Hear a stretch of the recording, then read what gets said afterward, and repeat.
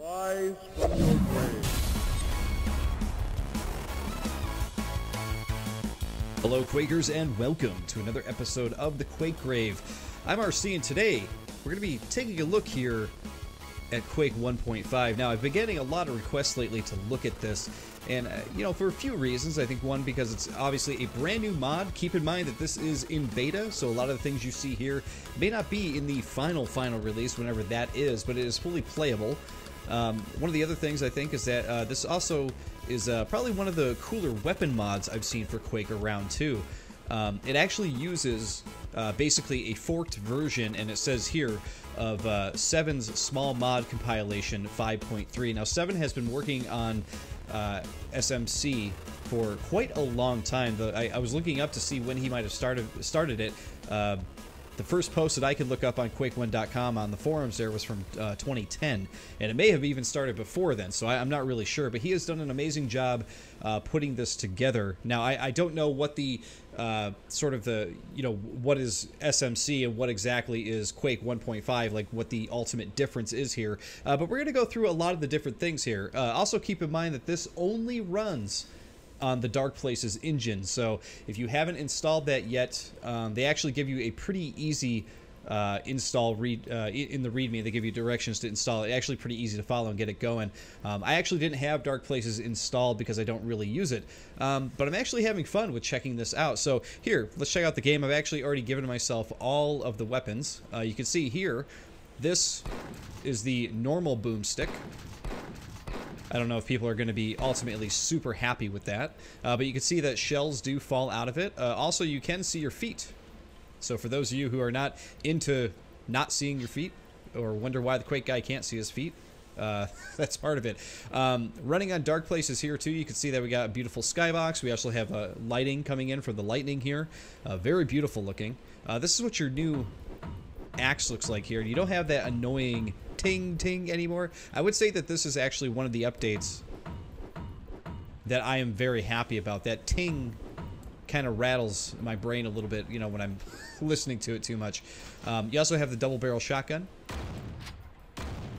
Double barrel shotgun might be my favorite in this. It just looks and feels really good. They have the screen sort of like jut back at you to give it, much more of a feeling of power, or much more powerful feeling. I don't know why I'm talking like Yoda tonight, but look at that. Man, is that cool. That is a really nice gun to be using when you're shooting enemies in an actual level. Let's see here. We have the nail gun. Now, the nail gun, I feel like, is also a vastly improved gun compared to the first game. Don't get me wrong, I love the nail gun in the first game, but check this out. It just looks good, it feels good, sounds good. You see his hand on the side of it. This feels like a real deal gun. Very, very impressed with it. Then you have your super nail gun. It starts to get red the more you use it. Look at the detail on that. Very, very cool. Okay, you have your grenade launcher. Grenade launcher looks cool, but it doesn't really do too much more different from what you would get from your regular grenade launcher. The rocket launcher might be the thing that I'm not as into. The original rocket launcher from the original game, it's almost untouchable. By the way, look at all the caps and everything all over the place here. I feel like the original rocket launcher is kind of untouchable when it comes to design and that kind of thing. I don't even like the rocket launcher, the Quake 1 version of it in Quake Champions. There's just something about it that just looks odd when people try to update it. I don't know, but it looks fine in the original. I don't know, maybe it's a nostalgic thing. I'm not sure. But this is what it looks like when you shoot it. You can tell with the Dark Places and SMC stuff going on in the background. Look at the explosions, just much cooler looking for sure. Of course, you got your Thunderbolt. Look at that. I also think that this is a pretty big improvement too. Looks very, very cool. Now you also have a laser gun. How cool is that? You can pick that up from certain enemies in the game. And I believe that is it. Sweet gun though. That's actually on 9. It doesn't even list it in your weapons. One of the other things I do like though is that with the screen changes here, obviously you can make it smaller, but the higher you go, you can turn the HUD off. You can have it so the weapons are actually on the right side. So what's interesting is that you can't see it behind my webcam here, but actually at the very top above my webcam there is a little emblem there, and it says 9. So it does show a 9 for the laser gun. However, it does not show a 9 for the laser gun down here, which is kind of unfortunate. I kind of prefer my weapons down here so I can just look down, see my shells and everything like that. I'm not really a big fan of my weapons being up on the side or whatever. But hey, to each their own. Some of the other things you could do too is you could throw grenades. There we go. So these work like a proximity. The closer you get, there you go, then they'll blow up. And there's a bunch of other things you could do here too. You can hit shift, you can melee kick. Here's another thing you guys might be into too. You can put on a chase cam. You can play in third person, which I think is really fun. For those of you who enjoyed or maybe hated my my Quake 2 playthroughs where I played third person, that's pretty much what's going on here.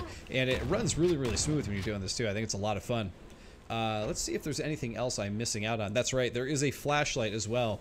The flashlight obviously works better when you're in a darker place here, but you can see, look at that. You do get a little bit of a flashlight effect there, which is kind of cool. Now, you are seeing correctly here too. This is another thing from Dark Places or SMC that I'm not completely sure about. You guys will be able to fill me in on whether this comes with the engine or not. But the thing that I'm happy about is that this actually does have the option to have bots added to a multiplayer game or a co-op game. So what we're going to do is let's actually go into the first episode here. Or actually, rather the third episode here. I just want to show off the weapons a little bit here, kill some enemies, and then we're going to go through a couple different modes as well. Here, we'll use the shotgun. Boom, look at that. So you're also getting the whole brutal doom effect thing too. There you go, you can see the effects of the laser from the Enforcer there, which looks really good. Look at that. Blood mist, pieces going up all over the place, and I died. And that's because some of the enemies can actually... oh, I didn't hit the right button there. But some of the enemies can actually drop grenades and stuff like that under you, which is pretty interesting. We're going to load all of our weapons back up here. Just because I want to be able to show these off. Look at that. We just chopped that guy in half. The poor dude. So if you really were looking for more gore with your Quake, you're gonna get it. Look, we tore that guy in half. There's his bottom half and gun, there's his top half, so he does come off in pieces here, which is pretty wild. So you know, SMC coupled with Dark Places, coupled with the Quake 1.5 thing going on with the weapons and whatnot, this is actually a really cool package for those of you who are looking to play Quake in a whole other way nowadays, which I'm sure after 20-something years of playing Quake, everybody's looking for a whole new way to play Quake. There's a bunch of new monsters that have been added into. They've taken some of the monsters from Quoth, and they've taken them from Arcane Dimensions and just added them into the normal maps. So sometimes you'll be playing in a map and you'll just see creatures from, look at that, huge explosion, looked pretty good. You'll end up just seeing monsters and stuff just show up out of nowhere from some of these other mods and stuff, which is kind of fun. See right there. Woo! Big explosion. Those robots there, if you kill them in the right way, sometimes they'll actually drop that laser gun so you can get it. Alright, let's use the grenade launcher here. Let's just at least change it up a little bit. Look at that guy. That guy was actually on fire there, which is pretty sweet. Oh man, yeah, did you see that? That guy actually did shoot me with a grenade right there. There's another Quoth enemy there. Where is he? Whoa! And I'm about to die. Ooh, this is not working out for me. Let's get our secret area here. There we go. Oh, don't jump back in. Not a good idea. Still got our quad somehow here. Look at all the stuff we're getting.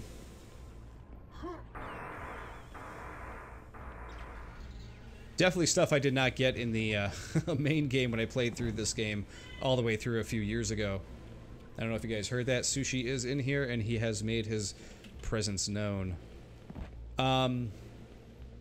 Let's see. Trying to think of what else we have to show off here. There's so much to get to in so little time. There we go. We did end up killing that guy with the quad, so that's good. We'll hit the button here. Let's switch it up to the Let's play a little bit of chase mode too, why not?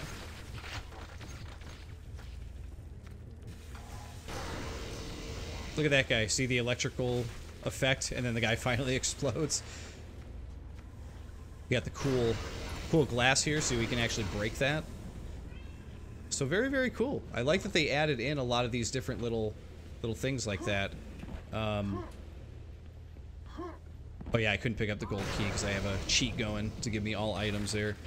Let's use the laser here just a little bit. Oh, maybe we don't have the laser? No, I guess not. No big whoop. Oh, we got another... I will say, even though I have a crosshair, it is somewhat hard to aim in third-person mode if you're not used to it. There we go. More blood miss. You can see the effects and stuff of the level a little bit better in the third-person mode, though.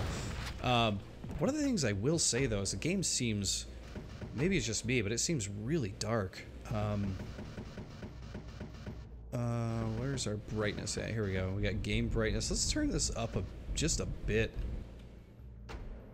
Because I feel like it was so dark, and maybe that's the way it's supposed to be. I don't know. But, like, I wanna see the game a little bit better, see the lighting. There we go. See the Quake guy's legs all jut out like that, which is pretty great. Okay, we're gonna jump into another level here in just a sec. Oh man, see, yeah, spiders have been added in. The spiders weren't in here before. Let's check out the zombies here. See, the zombies have been sort of remodeled as well. Let's hit the old button here. With the way the lighting looks like in dark places, it almost looks like it's got sort of like a bright, like N64 Quake 2 type of look to it, if that makes sense. If that's a reference anybody gets. Oh, hey. Let's see him throw those things again. Look at that. You see the green lighting from the Scrag's little sniper missile things there. What does the Scrag shoot exactly? Is he shooting out of his nips? I don't rightly know. Very odd indeed. We'll just put it that way. All right. Let's grab these, hit the button. Prepare for a fight. Look at these ogres catching on fire because they went in the lava. Good effects. Pretty cool. There we go. We're going to actually change things up here a little bit, though. We're going to hit backspace, and you can pick any map that you have available to you for Quake. I actually did a completely fresh, clean install for this Dark Places install here. So I've only got one deathmatch map that we can check out here. So what we're going to do is we're going to hit home. We're going to start a server. At any point when you go to pick a level, you can start a server. You can pick between single player, team deathmatch, capture the flag, and cooperative. First thing we're going to do is some team DM here. And we're going to play on a map that I have not played on in a long time, at least for a little bit here. We're going to turn this down to... turn the max players down. We don't need that many people. This is one of the things I don't like probably most about selecting options in this right now, is that if I hit left or right, the number goes up no matter what. So you just have to keep hitting it till it laps back over to 0 and you can go back up. Not a huge deal, but just a little annoying. Because some of these limits and everything go up to like 100, so you got to keep hitting the button a million times to get over there. We're going to change the bot skill to normal. There is a grapple hook too, just in case you were wondering. We go back to level select. So this is a level, as I said, that I have not played on in a long time. ZTN DM6, the Vomitorium. I remember really liking this game back when I was a kid. So we're going to spawn into this with some bots. And I love that you're just here. There are bots. You don't need anything more than that. And like I said, discerning, I'm not really sure what the difference is between like who added what, as far as you know, SMC versus Dark Places and that kind of thing. But we've got a excellent bot adding mod here, where we could easily play through some deathmatch maps here with bots, which is pretty great. Because I haven't been able to play Quake 2 Deathmatch in so long. And I'm glad that I can't hurt myself. I I always forget whose team I'm on. Okay, white pants. Don't hurt anybody with white pants. Like that guy we can take out. Purple pants. ZTN made some truly awesome deathmatch maps back in the day, though, I really gotta say. Oh, can we... Oh, terrible at rocket jumping. There we go. Up we go. Need to find someone to destroy. Wow! Oh, well, we got the lightning gun at least. We can use that up. So yeah, I like that on a whim. If I'm just feeling like playing some deathmatch, I could finally just easily load up whatever deathmatch map I want and just play with some bots. This is pretty fun. And with this opening up, I feel like now I could probably play some deathmatch maps on the Quake Grave, which is something I've avoided for a very long time because I wasn't really sure what the bot scene kind of looked like for everything. Look at this. It actually adds chain lightning to the characters, too. You guys are all white pants? Did everyone change white pants? Do you guys remember doing that back in the day where you play a really large team deathmatch map and all the players in it would just like switch their pants color to whoever was the winning team? I remember doing that. It was really funny. You'd be on a team that was winning and then everybody would just like swap over. It's pretty silly. You always have the two diehard guys, though, who would go for it. The thing about it, though, is that the guys who would switch over, they didn't realize that that would just give the other team more targets if they were rocking it, you know, with the rocket launcher or some of the other powerful weapons in the map. But, man, things move so fast in this, it's hard to tell what's going on. Oh, and I can play in chase mode this way, too. That's pretty fun.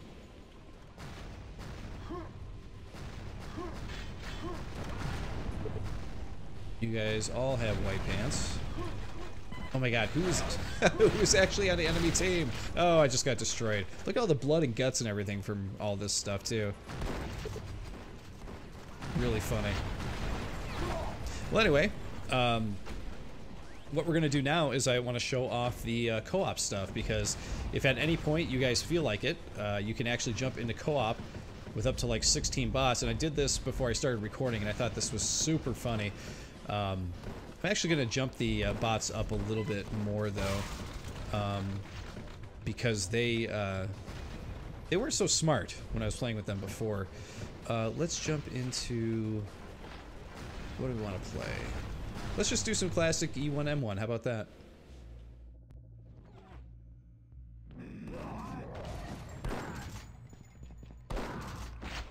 You just killed my friend. So now we can spawn all these bots in, like this. And you can see that the game chunks up just a little bit with the more bots that you add in, like that. See that? So we have a true, actual, like, 16 dudes playing, all different colors and everything like that. And they are just going to destroy everything in this level, which is really funny. So if you want to have some laughs and just play through Quake in a really silly way, you can do that. Look at that. As soon as we open the door, they're just destroying everybody. We should probably turn the difficulty up, right? Oh my god.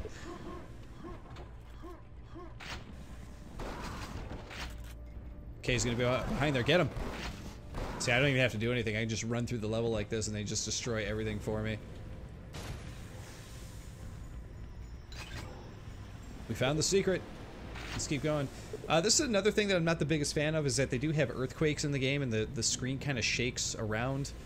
Like I said, not exactly the biggest fan of that kind of thing in games in general. I don't like my screen or my HUD vibrating like that. It kind of makes me a little nauseated.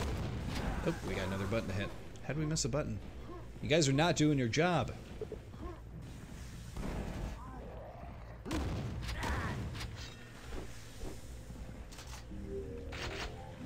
So you grab the biosuit, there's even effects on the biosuit where you can see like little, you know, little sheens on the top and bottom there. Oh crap, I'm surrounded.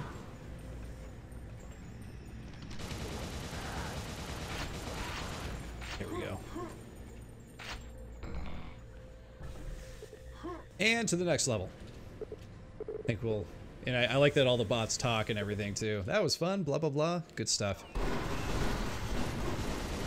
All right, and they all spawn in with you. I don't know how you guys don't get telefrag or whatever, but whatever, you know. What are you gonna do? Hey, you took my nails. We're swim through here too. New and different swimming animation for what I remember. You know, it was funny because the Quake guys would just kind of walk in place, and that's what they did. Now they actually swim around.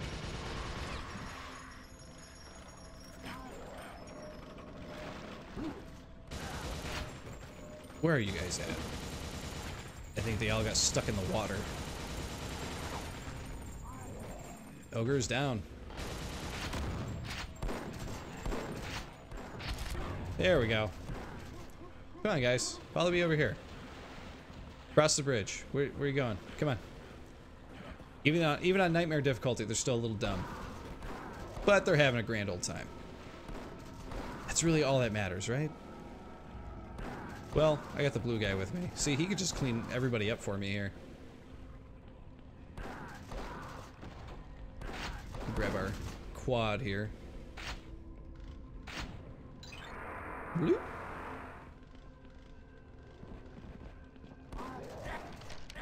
Where the hell did you come from? Whoa! We totally destroyed that guy.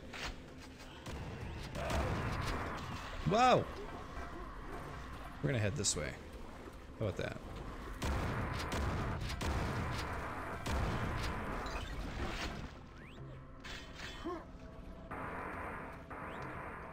Alright, back through here. Hey, you guys were just waiting for a fight here, weren't you?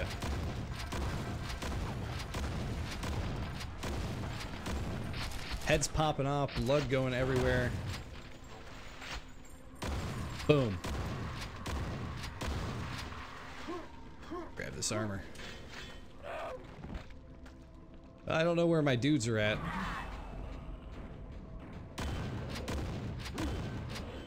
So you see some of the different designs here. Some of these lifted from, you know, knights from Arcane Dimensions and stuff. Here's the gargoyle dude. And of course the ogre look from Arcane Dimensions. Beautiful looking models though. Gotta admit that. Alright, we're gonna head around here. Let's see if we can go find our boys again before we finish the finale here. There we go. Alright, what are you guys doing back here? Come on. What are you doing? Follow me. Let's go. This way. Okay, we got the whole gang now, I think. Well, at least a bunch of them made it through. A small amount of them. Come here. Come on. Through the door. Not bright. Not bright at all. Oh, man. The Minotaur. Wow, they destroyed him like nothing. That's what the Death Knight looks like. I'm not sure that I'm super hot on what the Death Knight looks like in this, but it's not like it's bad or anything. And it's interesting that the only character that didn't seem to get much of a remodel was the, or reskin, is the Fiend. Oh, some infighting. Don't want to miss it. Oh, and another Fiend showed up. Grab this health. And there we go. That is the end of the level. Oh, look. There was a reskin Fiend right there. I spoke too soon. But yeah, anyway, there you go, guys. That is a really quick look at Quake 1.5. I think it is definitely worth checking out. It's really, really cool. Like I said, I might even use this in the future for showing off some cool DM maps and that kind of thing.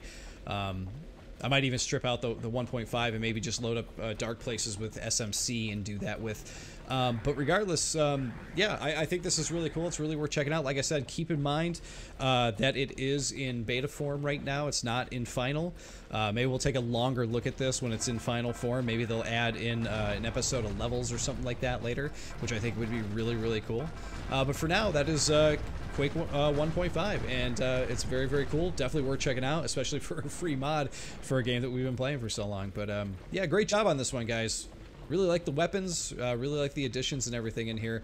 Thank you, Seven, for SMC. I'm sorry it took so long to take a look at this. It's taken a long time to install Dark Places because I don't normally use it. But hey, we finally got your mod on the show, which is great. But there you go, everybody. I'll see you all next time.